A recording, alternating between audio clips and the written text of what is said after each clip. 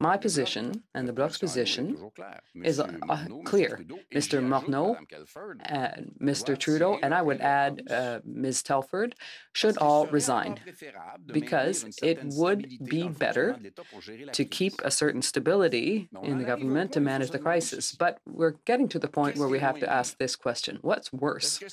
Is it worse to find ourselves in an election campaign than to leave people at the wheel who are managing this financial scandal and who have really done a dubious job of managing taxpayers' money? What's worse?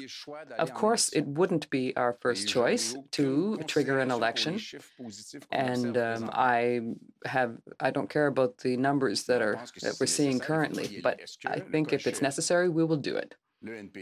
If that's the case, will the NDP have the courage? And if it's the case, will the Conservatives' legitimate beefs, will they result in launching and triggering an election? And let's ask ourselves also, what is an election? It's people are asked to take 20 or 30 minutes of their time to go and vote, and the chief electoral officer must already have started to work on physical distancing measures that would be necessary in the case. It's probably easier in October than in December, if we think about the temperatures. And the Speaker of the House, I'm sure, has also started to think about these measures in case they're necessary. So the question will be asked in the following weeks as to whether or not the government really has acted as they should have under the circumstances. That is to say, whether Mr. Trudeau leaves, Mr. Morneau, and if Trudeau leaves, of course, we'll imagine that Ms. Telford would leave as well.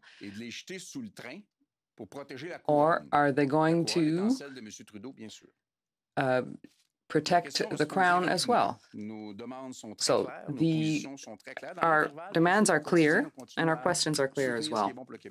We will continue to support what is good for Quebec and will oppose what is bad for the province of Quebec.